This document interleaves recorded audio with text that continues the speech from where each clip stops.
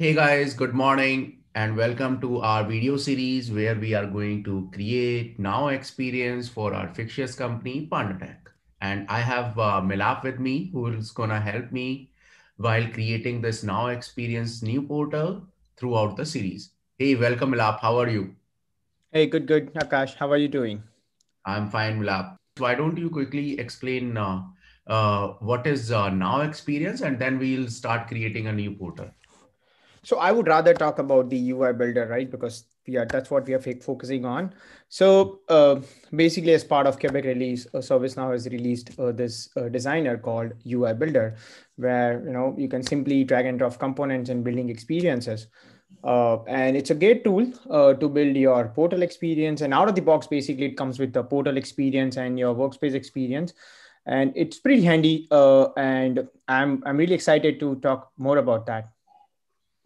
Oh, great. So why don't we do one thing? Why don't we create and talk in the same time? Okay. Yeah, So that would be awesome. Let's start creating the experience directly.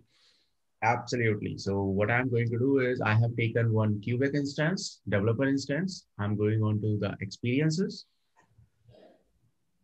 I'm going to create a new experience.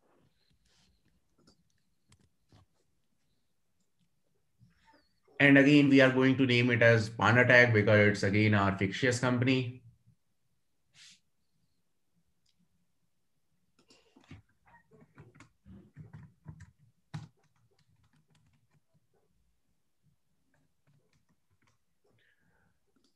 We are going to select the app shell UI. Milap, you want to say something about app shell UI?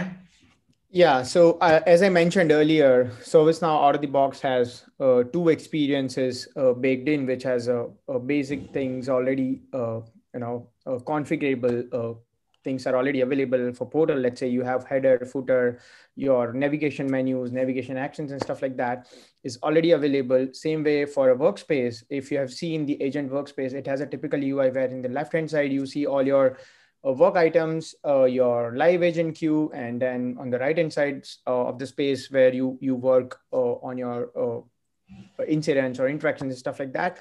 So all those that shell UI will help us using that UI as a default UI. So for headers and footers and all those things, it's very easy to configure, and we don't have to do a lot of rework. So, but definitely we would have a more detailed series on what the app shell UI is. But right now it is just reusable component for portal and workspace. Okay, great. So we're gonna have another video on app shell UI. Great. So let me do one thing. Let me quickly select the admin panel. So here, what I'll do is I'll create a new UI app configuration. I'll name it as Pandatech. Here we can put the icon as well, but right now I'm just leaving it here. Okay. And last but not least, we have to provide the auth route, which is nothing. It's a authorization public route. So Milap, I So believe that we are gonna have again a video on that. yes, but in short, whatever your public routes are like login and log out and stuff, uh, you would like to let the system know that where it should go to. So if somebody says okay slash log out, where it should land to, and when somebody says slash login, where it should land to, so that's what it is. Your basically your public all your public pages on your UI is what auth routes means. Oh, great. So we have filled with dummy data. So when we are going to create the pages, we are going to create a login page. And Exactly. that's why we have put for login and logout as login and logout. So everywhere in UI builder, in wherever we are putting any configuration, most of the time it's JSON configuration. So I'm going to go and save this one.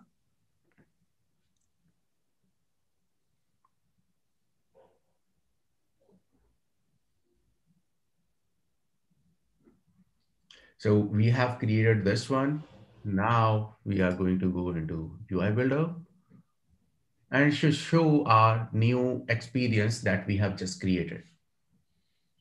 And while this is loading, can you go back to the same screen where you were earlier? Yeah. Perfect. So here, if you go back to the admin panel, there is another way how you can navigate through the UI builder.